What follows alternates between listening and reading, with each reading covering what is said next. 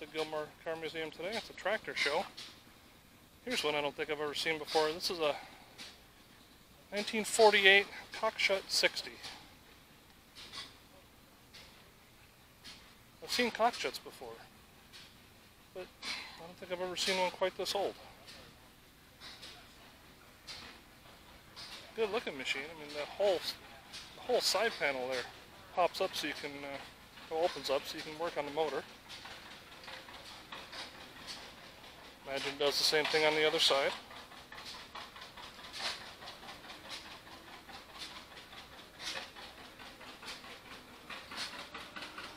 Very nicely restored machine.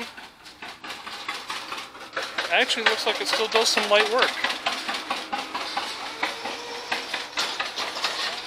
Maybe not any farming, but looks like they might use it to pull trailers around on the property.